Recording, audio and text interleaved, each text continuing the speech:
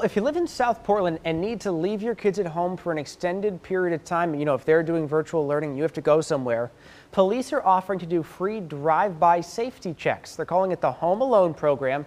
If you register your home, police will check on your child and let you know if they see anything out of the ordinary.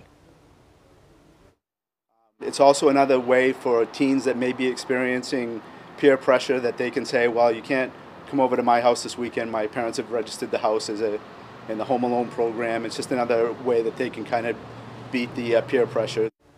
So police are specifically worried about underage drug and alcohol use. Home Alone is meant to prevent kids from throwing parties while their parents might be away. So far, nobody's signed up for the program.